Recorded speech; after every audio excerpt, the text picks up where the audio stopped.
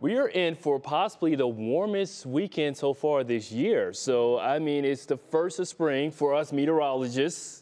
And we still have about 2 more weeks to go. But hey, we got some spring-like showers to talk about for the overnight hours. Then we're going to be talking about some spring-like temperatures in my weekend forecast. Let's start off with satellite and radar right now because we've been tracking this area low pressure, bringing our next best chance of light to moderate showers just moving across the Buckeye State. But genuinely, we've been battling with a layer of dry air right at the surface. So we've been tracking relative humidity values, dew points, and most of everyone has been experiencing some hit and miss showers throughout the evening and right into the overnight. We're going to be tracking the last of the rainfall. This is going to be our best batch of rain for us in the Cleveland metro area that's working up to the north and east. And this is what we're going to be tracking throughout the overnight hours. This is 3 o'clock, just scattered rainfall at best, could be heavy at times briefly. This is 7 o'clock for tomorrow morning.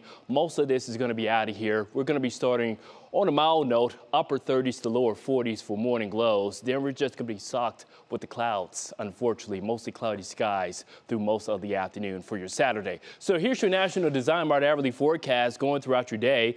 Temperatures remaining in the upper 40s to lower 50s, but clouds, unfortunately, so no need for the sunglasses. But that could be changing for us by Sunday afternoon. Not only that, milder temperatures.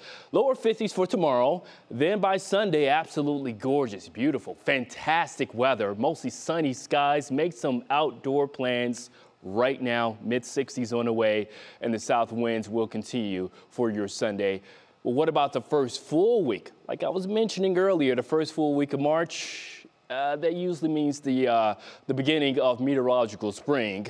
And we don't have to wait to the first of spring. We got those spring-like temperatures and some more showers. It's going to get quite active as we head throughout the next few 7 days or so. So again, this pocket of mild air is on the way for Sunday. Then it gets even warmer for Monday. In fact, I think Monday afternoon is going to be the warmest afternoon going throughout the next 7 days or so. And then we're going to be tracking increasing rain chances with your big picture forecast. By Tuesday afternoon, the rain chances are going to be widespread all throughout northeast Ohio. We'll catch a break Wednesday. Then we're going to be watching a storm system working its way up the coast by late week. Something that bears watching as we wrap up your work week right into next weekend. Here's your 10-day Union Home Mortgage forecast. Temperatures spike into the 60s, 70s Sunday and Monday, Tuesday and Wednesday. Rain chances, you got to keep a close eye for Thursday and Friday with more rain on the way.